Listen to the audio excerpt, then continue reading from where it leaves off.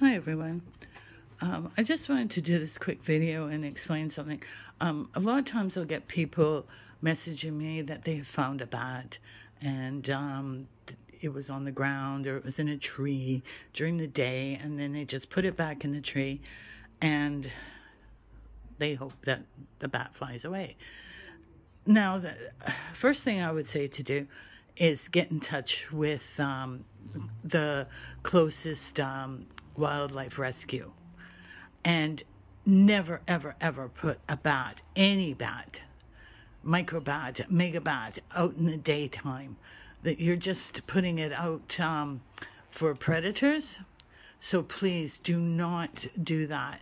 I know that you would think a normal animal, you would put it out in the morning or something like that.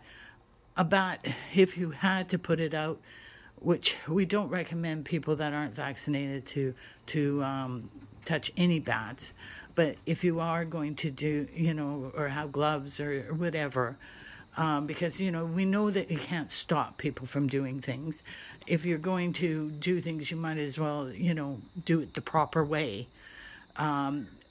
Make sure you always have very thick gloves, because, we want to protect the public. Plus also it's protecting the bat, because, if something happens to you, then, that is terrible in itself. But then also too, bats get a worse reputation. So we're trying to save both you and the bats.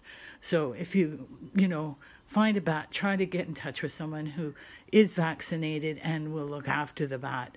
And never ever put a bat out during the day, any kind of bat.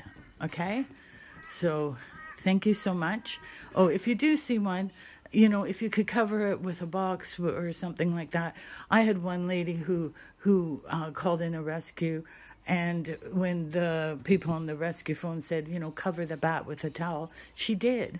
But unfortunately, it was raining out, and the bat was in a puddle, and it ended up, the towel got wet and drowned the bat.